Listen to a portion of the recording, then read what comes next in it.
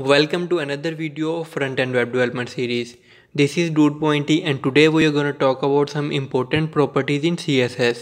अगर आप इस चैनल पे न्यू है तो चैनल को सब्सक्राइब करें और बेल आइकन प्रेस कर दें ताकि मेरे नेक्स्ट वीडियो अपलोड करने पे आपको नोटिफिकेशन आ जाए। तो चलिए शुरू करते हैं बिना टाइम ज़ाया किए। पहले हम टेक्स्ट की कुछ प्रॉपर्टीज़ की बात कर लेते हैं। कलर की प्रॉपर्टी टेक्स्ट के कलर को चेंज करने के लिए यूज़ होती है, जो हम पहले कर चुके हैं। लेटर्स के दरमियान स्पेस एडजस्ट करने के लिए लेटर स्पेसिंग की प्रॉपर्टी यूज़ होती है। CSS में वैल्यू देने के काफ़ी यूनिट्स होते हैं। मोस्टली हम पिक्सल या एम यूज़ कर रहे होते हैं। यूनिट के कन्वर्जन का चार्ट मैंने आपको दे दिया है, आप कोई भी यूनिट यूज़ कर सकते हैं। यहाँ मैं 2 पिक्सल लिख लेता हूँ। इसी तरह वर्ड्स के दरमियान स्पेसिंग एडजस्ट करने के लिए वर्ड स्पेसिंग की प्रॉपर्टी यूज़ होती है। इसको मैं 10 पिक्सल लिख लेता हूँ।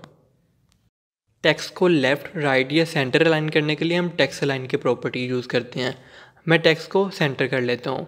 टेक्स्ट ट्रांसफॉर्मेशन से हम टेक्स्ट को अपर केस, लोअर केस या कैपिटलाइज कर सकते हैं। कैपिटलाइज का मतलब ये है कि वर्ड्स का पहला अल्फ़ाबेट कैपिटल हो जाएगा। मैं इसको अपर केस कर लेता हूँ। टेक्स्ट को अंडरलाइन करने के लिए टेक्स्ट डेकोरेशन की प्रॉपर्टी यूज़ होती है। इसी प्रॉपर्टी से हम टेक्स्ट को ओवरलाइन या लाइन थ्रू कर सकते हैं। अब ये प्रॉपर्टी जो हमने यूज़ की है, इनको एक दफ़ा रन करके देख लेते हैं। अब हम फ़ॉन्ट की प्रॉपर्टीज़ की बात कर लेते हैं।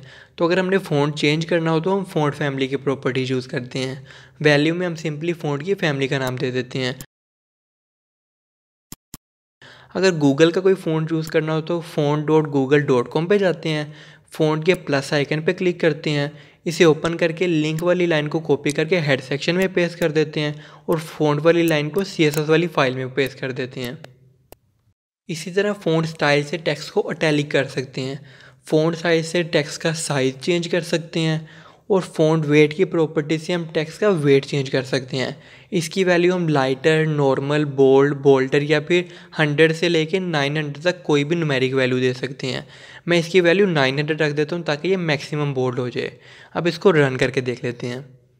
एंकर टैग के 4 सब सेलेक्टर्स होती हैं: link, hover, active and visited. इनको लिखने के लिए ए टैग के बाद कोलन लगा के इनका नाम लिखते हैं। पहले इन चारों के लिए डिफरेंट कलर्स लिख लेता हूँ, फिर इनको रन करके देख लेंगे ताकि डिफरेंस क्लियर हो जाए। लिंक वाला सिलेक्टर डिफ़ॉल्ट होता है, मतलब नॉर्मली हमारे पास यही स्टाइल्स होंगे। होवर वाले स्टाइल तब अप्लाई होंगे जब कर्सर को एंकर टैग पे लेके जाएंगे। कर्सर वापस मूव करने पे स्टाइल दोबारा नॉर्मल हो जाएंगे। इसको क्लिक करके रखने पे जो स्टाइल शो होंगे वो एक्टिव में लिखती हैं। क्लिक को छोड़ने पे दोबारा से स्टाइल नॉर्मल हो जाएंगे। और विजिटेड वाले स्टाइल तब अप्लाई होंगे जब एंकर टैग में लिखा हुआ पाथ हम विजिट करके वापस आकर देखेंगे। लिस्ट के स्टाइल की बात की जाए तो ऑर्डर लिस्ट के लिए हमने पहले ही 5 टाइप पढ़ ली हुई हैं। अनऑर्डर लिस्ट के लिए लिस्ट स्टाइल के प्रॉपर्टी यूज़ होती है। इसमें हम डिस्क, सर्कल या स्क्वायर लिख सकते हैं। डिफ़ॉल्ट में ये डिस्क होता है। आज के लिए इतना ही रखते हैं। नेक्स्ट वीडियो में हम बैकग्राउंड प्रॉपर्टीज़ को देख के पैरालेक्स वेबसाइट बनाएंगे और उसके साथ साथ बॉक्स मॉडल को डिस्कस करेंगे। तो मिलते हैं नेक्स्ट वीडियो में, तब तक के लिए अल्लाह हाफिज़।